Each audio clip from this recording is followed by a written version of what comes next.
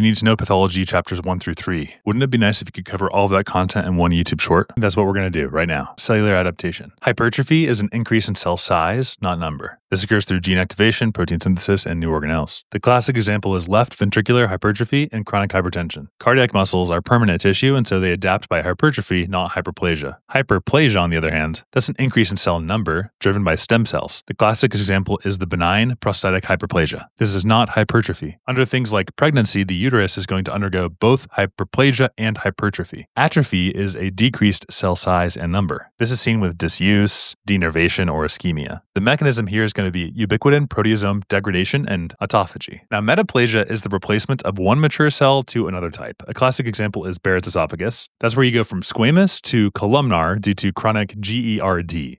This is reversible, but chronic stress can progress to dysplasia, and dysplasia progresses to carcinoma. Hypoplasia refers to incomplete development. An example would be congenital diaphragmatic hernia would be pulmonary hypoplasia because there's incomplete development. Cell injury and death is huge on this test. The most common cause is hypoxia, which leads to less ATP. You get the sodium-potassium pump failures, and that causes cell swelling, which is a reversible injury.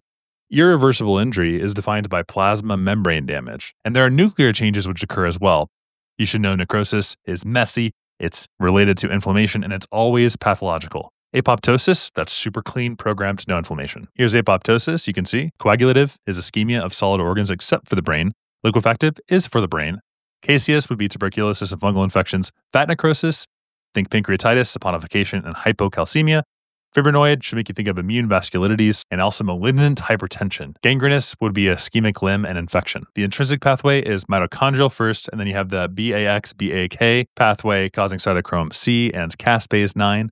The extrinsic pathway involves FAS or the TNF receptors, which then lead to caspase 8, and they both converge onto caspase 3. Think of caspase 3 as the executioner. Our free radicals damage lipids, proteins, and DNA. So our defenses against these guys are vitamins A, C, and E. Also, things like catalase and glutathione peroxidase. Now, acetaminophen overdose is bad because it depletes glutathione, and you treat that with N-acetylcysteine. Acute inflammation, super high yields, you should think of neutrophils. The sequence is you have margination, rolling with the selectants, adhesions with the integrins, and then transmigration through PCAM1. If there's a defect in that pathway, think leukocyte adhesion deficiency. If you have chronic inflammation, not acute, think of macrophages and lymphocytes. Now, granulomas form via Th1 cells that release interferon gamma. Caseating, you should think of tuberculosis, and non-caseating, you should think of sarcoidosis. All right, let's talk about wound healing. Permanent tissues heal by fibrosis. Keloid is when there's way too much type 1 collagen.